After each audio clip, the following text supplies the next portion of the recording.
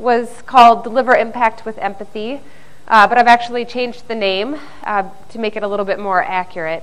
I've worked on a theory, and I think actually the purpose or the intent of what I want to share with you today is that our goal should actually be to deliver impact because of empathy, and so that's what I want to talk about with you today.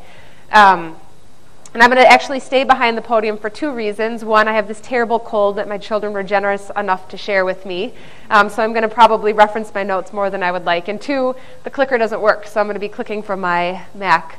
So 16 years ago, the Agile Manifesto was written out of a desire or a need for an alternative to documentation-driven, heavyweight software development processes.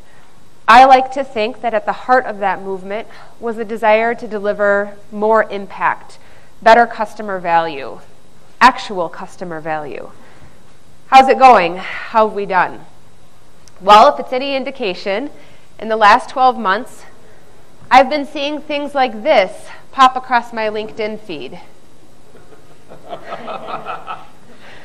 Now, missing from those pictures, all except the middle one, is the customer. And the middle one actually only has the customer depicted in one or two small places. How can we actually deliver better customer impact if we're not even including the customer in what I would call pretty heavyweight processes that we're developing?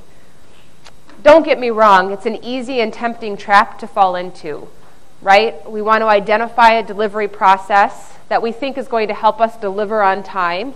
Then we architect all of the steps that we think will help us get there. And then we tell teams what they need to do to follow all of those steps. As I mentioned, I work at Target, and we've been on our Agile journey for about 4 or 5 years.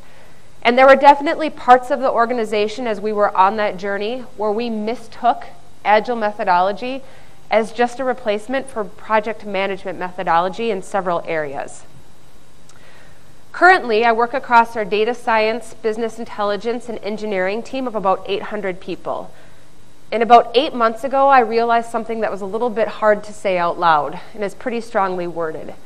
Delivery without empathy is basically useless.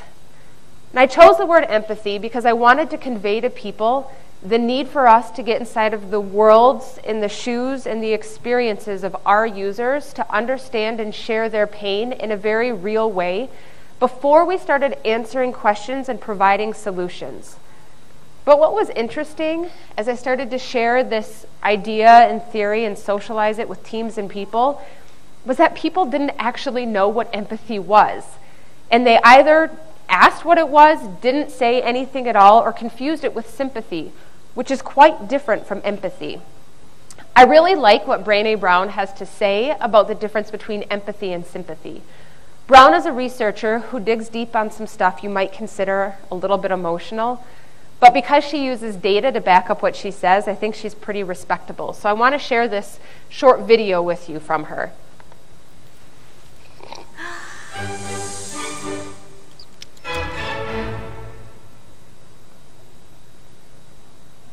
So what is empathy, and why is it very different than sympathy? Empathy fuels connection. Sympathy drives disconnection. Empathy, it's very interesting. Teresa Wiseman is a nursing scholar who studied professions, very diverse professions where empathy is relevant, and came up with 4 qualities of empathy. Perspective taking, the ability to take the perspective of another person or recognize their perspective as their truth. Staying out of judgment, not easy when you enjoy it as much as most of us do. Recognizing emotion in other people and then communicating that. Empathy is feeling with people. And to me, I always think of empathy as this kind of sacred space when someone's kind of in a deep hole and they shout out from the bottom and they say, I'm stuck, it's dark, I'm overwhelmed. And then we look and we say, hey, you climb down. I know what it's like down here, and you're not alone. Sympathy is, ooh, it's bad, no, you want a sandwich? Empathy is a choice, and it's a vulnerable choice, because in order to connect with you, I have to connect with something in myself that knows that feeling. Rarely, if So, ever, does an sorry, empathic I guess they were having some audio begin issues. with What Brown basically says is that the difference between empathy and sympathy, which aligns to what Webster says, is that, it's okay, we're done with the video.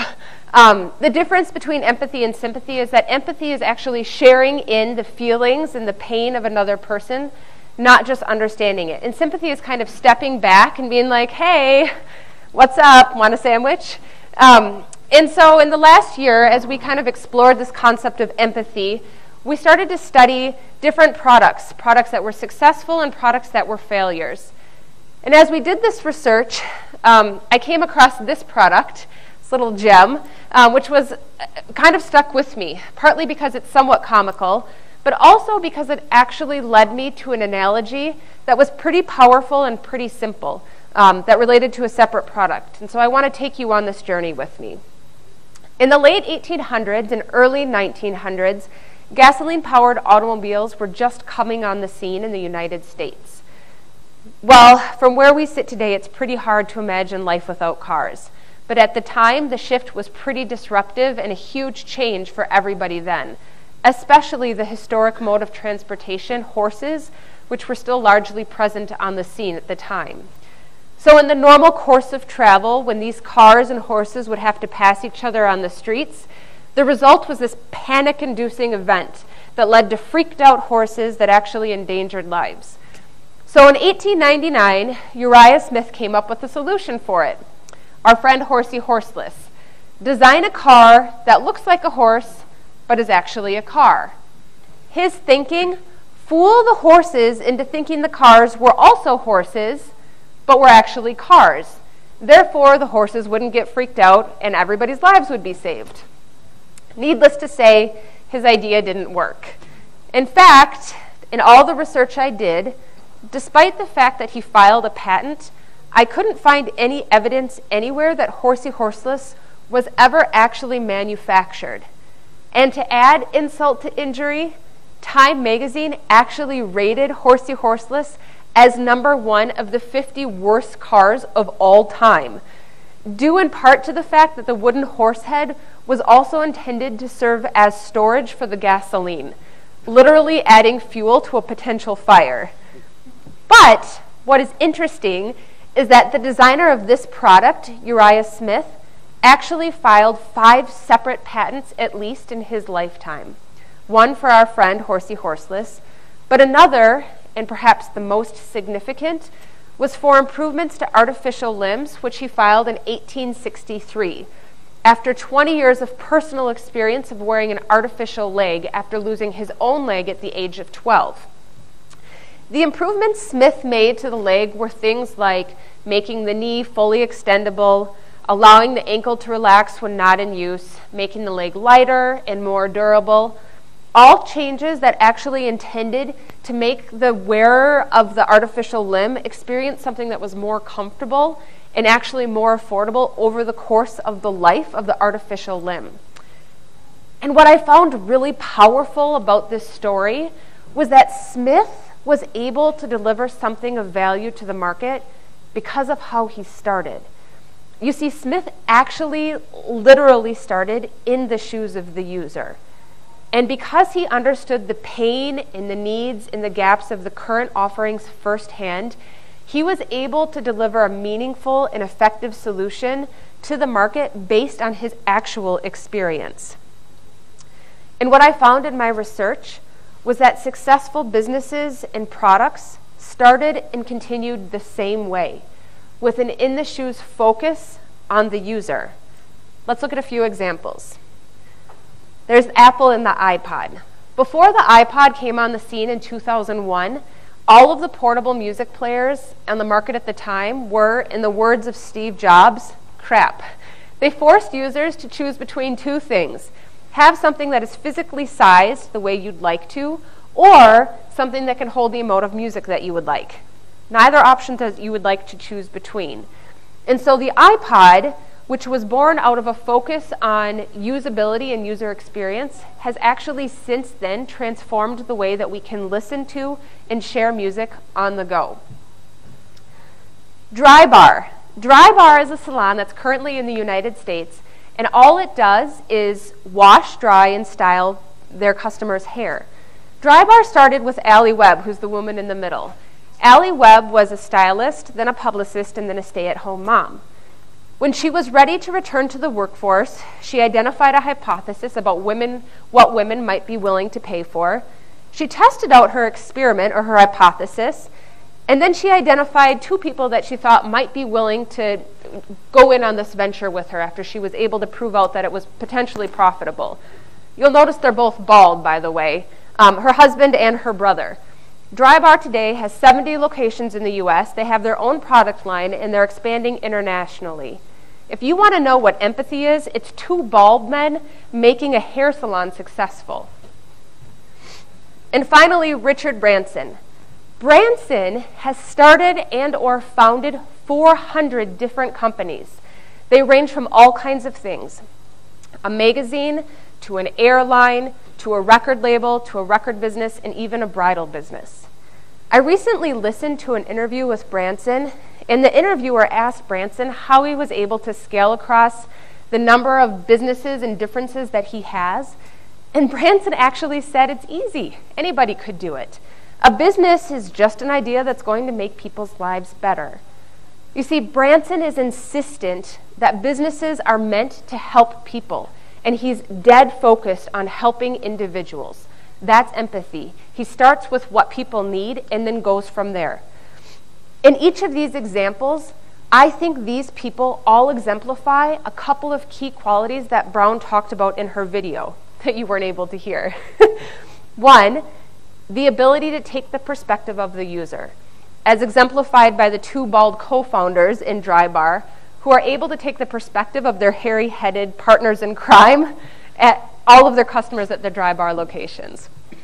And the ability to stay out of judgment, as in the case of Branson. You never hear Branson take credit for his business success by saying that he knew what customers should have and tried to convince them that he had a better idea. In fact, Branson is very, very insistent that no matter how wonderful your idea is, if your customers don't find it meaningful, it's basically worthless.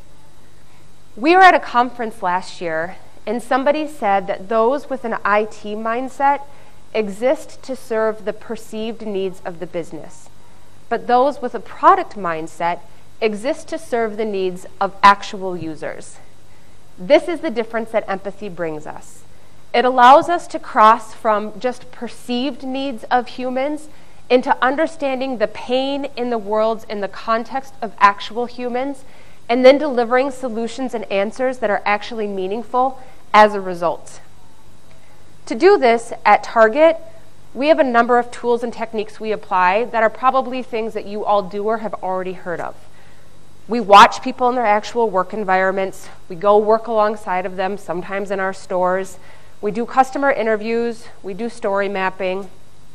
But in the last 3 to 6 months, we've made a pretty significant shift in our organization. We've started measuring customer outcomes, and we've started measuring for customer value and happiness. You see, what we've learned is that businesses that are successful and products that are successful because they stay relevant. And they're able to do this not just because they're nimble enough to respond to their customers' changing needs and wants, but because they have quantitative tools and feedback loops and mechanisms in place to understand what's still effective and what isn't. And when they see that something isn't effective, they take the next step to ask why. They start to explore what isn't working and why it's not working. They start to understand and experience the world and what's changing, to understand what features need to go away and what features need to be added, what product needs to be built and what product is no longer relevant. To do this with our teams, which we've goaled, by the way, we have 140 teams in our data science, BI, and engineering organization. All of those teams have been goaled to have customer value and happiness metrics in place by the end of the fiscal year. And this is a hard muscle to develop. But we're working really hard to do it because it's so important. So we start with Dave McClure's Pirate Metrics, but we've made some changes. This funnel, if you haven't seen it before, is really powerful and effective. I think it was initially built for startups or for applications. Jeff Patton talks about it. If you're familiar with Patton, he uses it as well. We've made some changes to make it more relevant for our business intelligence and data science teams. And this is how we talk about it with those teams as they look to measure. So on the beginning end, and the way this funnel works is on the left-hand side is sort of when your tool or your usage is starting, and as you move further to the right, the idea is that your tool or usage is actually maturing. If you're looking at an application, you actually want to get to the point where you're making money from it, right? Now, when your usage is inside of the organization, your business is probably never going to pay you for the business intelligence tool or data science engine that you're providing them. But if you're doing it right, your business should be more profitable, and that's where we want to get. And so what we've started to do is to ask people to start measuring usage on the left-hand side of their tools, reports, or answers, anything that they're providing. Then as they slide along right, we've asked them to start looking at things like depth of engagement and session time. Again, that's something that varies based on the tool and where the tool is at in its maturity. Session time should either be long or very short, depending how users should be using it and how they should be interacting with it. And then retention. This is another metric that's a little bit tricky, right? And so one of the things we look at right now or are asking teams to start thinking about is how many users do you have coming back for a second time, a third time, and what does that usage look like on a repeat basis, and what should it be looking like if your tool or your product or whatever it is providing value. And then referral. I want to talk a little bit about this. A lot of people talk about Net Promoter Score as being really effective, and I dug in on this a little bit. So there's lots of good reasons to use Net Promoter Score. Net Promoter Score is a question that sounds like this. On a scale of 1 to 10, how likely would you be to tell a friend to use this product? But what's interesting is that it's not actually a great way to talk about the likelihood of a business to succeed. Because if I use something and I think it's really crappy, I might still say, well, it wasn't good for me, but it might be good for Chris or Sean, right? And so I might rate that a 7 out of 10, even though for me, I would probably give it a 2. And so what I actually suggest teams do is measure for customer happiness instead. And a customer happiness metric sounds more like this. On a scale of 1 to 10 or 1 to 3, how likely would you be to make the same decision again if you had to make that decision again? Now I've changed the paradigm of that question to be how useful was it for you in your context? And I'm actually getting really direct responses, so something that will actually indicate how successful my business is or how successful my product is. That's what we're actually asking teams to do. One team, and there's all this really interesting research out there, and I think we would all attest to this, right? Like, people have survey fatigue, so don't send 1 million surveys out to your users. One of the ways teams have started to collect data for customer happiness is when they do their regular demos, they survey for customer happiness at the end of their demo. And they've created a really quick tool. We use Smartsheet a ton, and there's a great survey application in there. And so people open their laptops, they have a 3-question survey while they're all sitting in the room after watching the demo.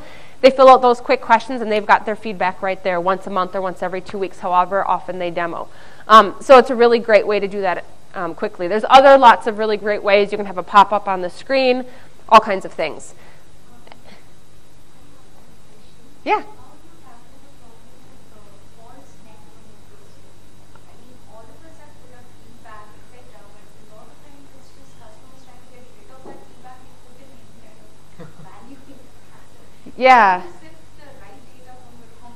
Yeah, so that's a great question, and that's always an issue around surveys, right? And so that's something I actually talk to teams about. And so what I'd love to see, we talk a lot about, have you guys ever seen the quadrant of metrics? Speed, value, quality, and happiness. Another company came up with it, and I've sort of stolen it and made some adjustments as I talk to teams. Something that's really important with measurement is that you're always measuring on a balanced way, because if you measure, whatever you measure, you're going to change the behavior of your organization, right? And so if you measure, for example, only for speed, quality often goes down if you're not watching both of those things simultaneously. And so with happiness, when you're just getting qualitative data like that, right, just opinion, you often get people who are really angry that are willing to respond. The same respondents over and over. You often don't know what the sample is that's responding, so We have a very lean operations team, and when we want to understand how to be more effective with our organization, we have to send out these surveys to 800 people, and we don't know what part of the organization we're sitting in, and so it makes that method really ineffective. And so I know you asked about Net Promoter Score. I'm actually not really a fan of Net Promoter Score, and so I never advise people to use it for the reasons I just listed. And I actually get a little bit nervous about customer happiness. I think it's better to talk about customer happiness in an actual conversation. Where I direct teams to spend their time first is on value, and that's actually, I think, on the very far right hand in revenue. And value you can get to, value doesn't always need to be equated to dollars, but one of the things we're experimenting with right now is trying to correlate the decision that somebody makes that comes out of a tool or out of a report to a change in like an actual quality of decision, right? So running a regression analysis for people who use a tool to the quality of the decision and impact to what's happening in our stores.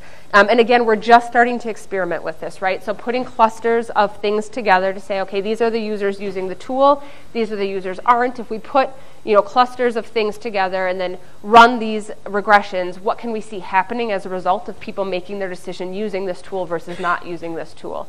And there's lots of nuances, like it starts to get very difficult to do that.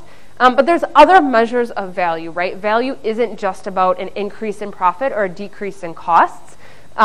There's other things, like what does the user have to do next? When they leave your tool, do they have to go somewhere else to find a second answer? And I, again, am coming from a business intelligence perspective, so this may or may not be relevant for you.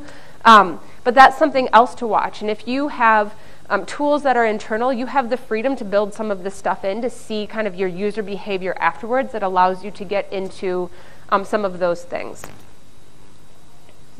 Yeah.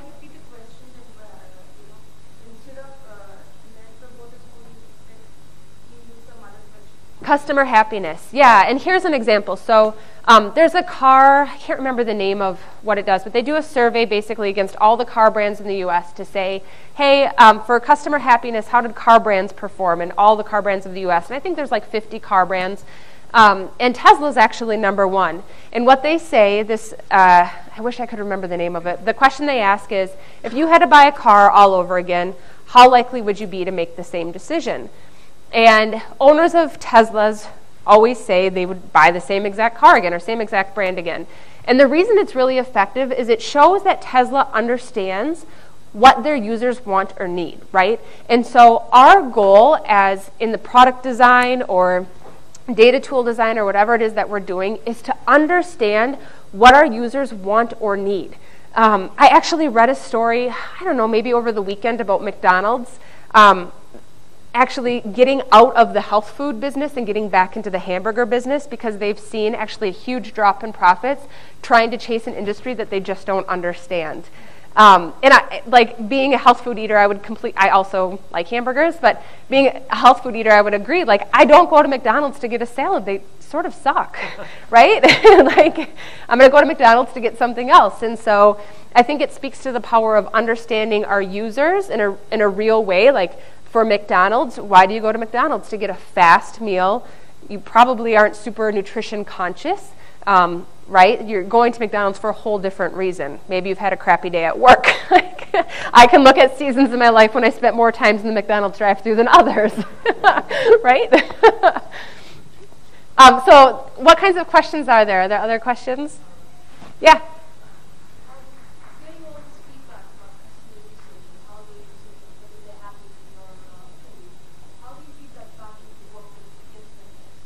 Yeah, that's a great question. I'm going to talk about that a little bit more in our, hopefully if I have time tomorrow in my session, but we actually have a team that built out a dashboard for our buyers at Target, which is a huge part of our organization. And one of the things that they did is they have to actually take a whole bunch of tools and they're putting them in one of our dashboards and they sit with their buyer kind of pilot group and they build it out and they say, hey, tell me how you interacted with this in the last couple of weeks. What questions did you ask? What was useful? What wasn't? And then the buyers say things like, this is too overwhelming, there's too many, this was their initial session, there's too many features in here, like, these are the only things I want. In this initial session, the developers who wrote the tool were like, really? Wow. And so they went back and made changes, and they developed this iterative approach now where every 2 to 4 weeks, they get back together with the developers, they get that feedback, and then they make changes, sometimes on the fly in the room with them, and sometimes they go back and make changes depending how real they are. And again, like, this is really new for us, actually measuring value, especially as we get all the way down to the right where we're trying to correlate it to actual quality of business decision. This is a new way for us to think, but it's really important. But some of these other things, like if you talk about return users, that's something we've started talking about with our products especially. If you have people that come into your product only once or twice and they don't come back again, it's a red flag, and you need to start asking people why. What sucks about it? Is the algorithm that you have driving your search results, for example, not providing something that's relevant? Start doing some research and asking people why, and then prioritizing your features differently. Prioritize your work based on your feedback about what's going to drive usability and value for your customers. Does that answer the question?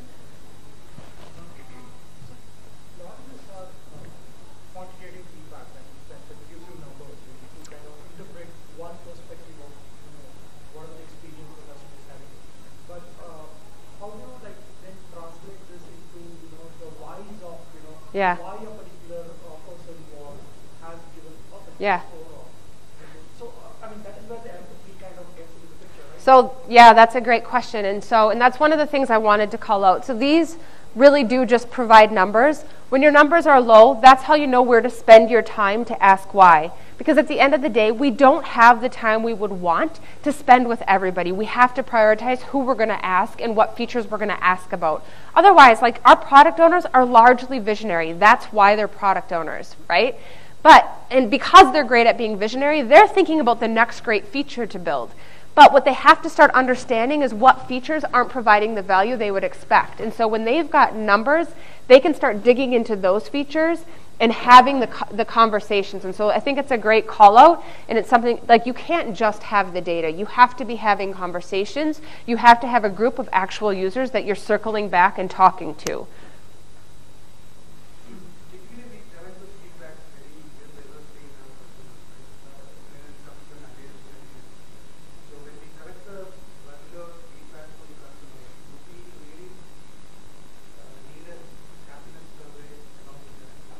Yeah, so here's what's interesting, and you're doing that in person, you're collecting the feedback?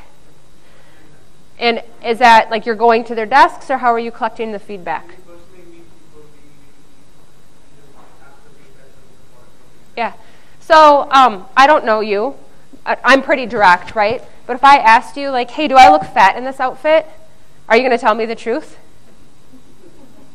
Right? Probably not. My husband also won't, by the way, because he's a smart man.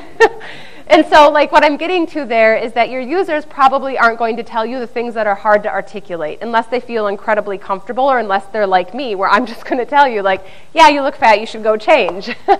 And so what things like a survey do, if you can do it effectively and if you have people that are willing to do it, it allows them an anonymous voice to say things that they're afraid to say out loud. What things like quantifying usage by looking at some of these numbers allows you to do is have data that backs up what's actually happening inside of the tool that people might not be actually telling you. So hard truths, right? If you have a shirt, in the example that I just gave you, if I have a shirt that I think looks amazing on me, but it just doesn't sell, I need to start asking why. Maybe because it looks fat, makes everybody look fat. Yeah.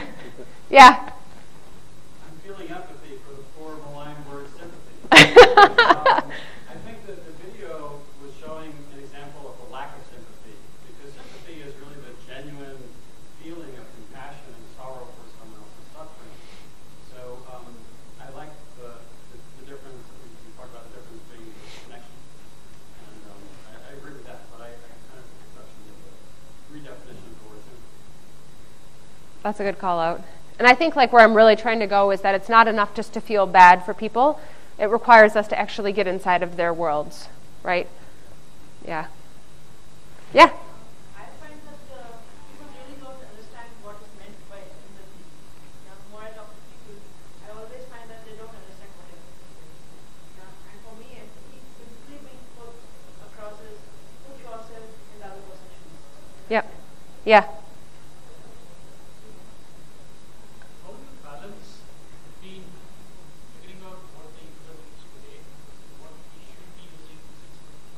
Yeah. So with this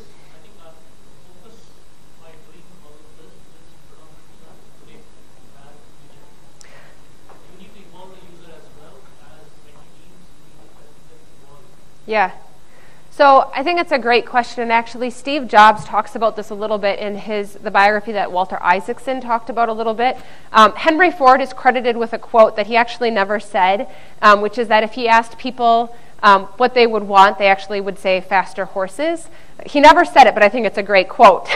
And Steve Jobs also says it in his biography, which is terrible. Because I'm so data-driven, I had to find out if he actually said it, which there's no evidence that he did.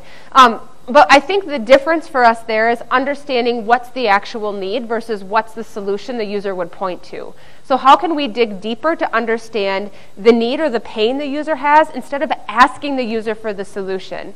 I used to work in business intelligence and with business intelligence teams really closely. And what I would say to the team is you need to start thinking about what the next question the business user is going to have after they have the answer to this one. Because it's really where the operations team needs to go next. But they're not able to think of it because they're so heavily invested in operations. And so where that goes with solutions, right? If in Henry Ford's false example, the question is, what would help you get to work faster? People would say faster horses. As a development team, our job is to take what the users are saying as the solution and kind of break that apart into what they're saying the problem is. Is that making sense at all? I'm not seeing that it makes a ton of sense. So I think it comes down to how are we approaching customers as we're starting to understand. I think it comes down to seeking to understand their world from a way that we're able to understand their problem. And then we have the ability to bring innovation and technical solutions to the table once we understand the problem, right? And so if we can see problems in the world today, I think that we can start thinking about solutions and we can start to see what's the trajectory. If this problem continues this way, what's the trajectory of what that's going to look like in a year, in 2 years, or in 3 years? How can I innovate to provide solutions that will provide not just for this problem today, but in 2 years, 3 years, etc. And then we can continue to iterate on. So if we can design a skinny experiment, test that out, see if it's true, and continue on. Is that helpful? Any other questions? Okay, thank you.